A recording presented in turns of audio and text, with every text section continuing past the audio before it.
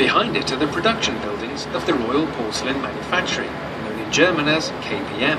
Founded in 1751 by the Swiss entrepreneur Wegerle, it is one of the most traditional establishments of the city.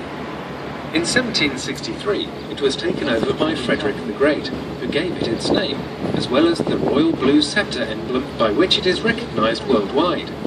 Frederick also provided a shade of blue which became known in KPM history as bleu mourant, or dying. With Frederick's help, KPM was also able to successfully manufacture. High quality, hand-painted classic porcelain pieces are still made here to this day and sold throughout the world. On the right of the book, we are now coming to the Hansaviertel. The name comes from the fact that in the 14th century, Berlin belonged to the Hanseatic League. In the early 20th century, it was an upscale residential area housing many of Berlin's Jewish residents. During World War II, not only was most of it destroyed, but it also lost a significant amount of its inhabitants.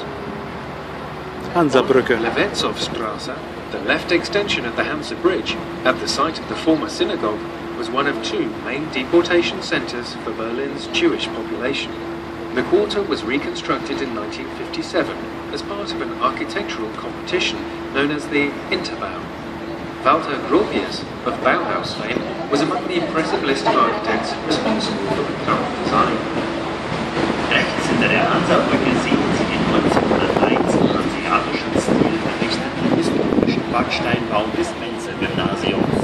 Ein ganz anderer Stil findet sich in der benachbarten Hansa-Grundschule. Das großflächige